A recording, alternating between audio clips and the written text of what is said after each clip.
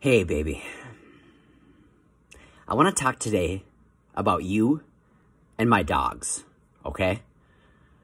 It's a known fact that when dogs, not just mine, all of them, show their belly, they're at their most vulnerable. They're at their most vulnerable.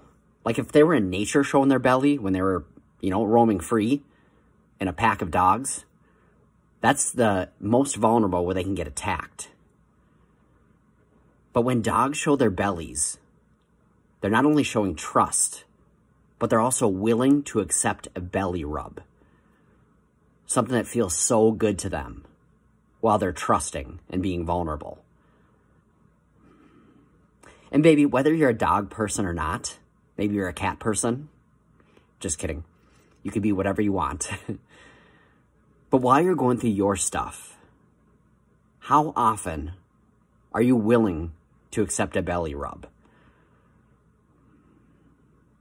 Maybe just as a metaphor, but how often are you being vulnerable? Asking for help, showing your tears, really talking about the things that are affecting you. I know most of us that have dogs, when their dogs want a belly rub, we usually give it to them. So I'm wondering if you asked for help and were vulnerable as well, you'd actually get it. You deserve it. We all do.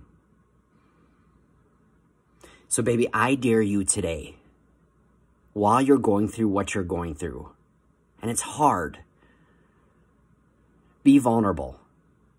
Ask for help, because you might be amazed at the belly rubs that you can get, whatever version of that is.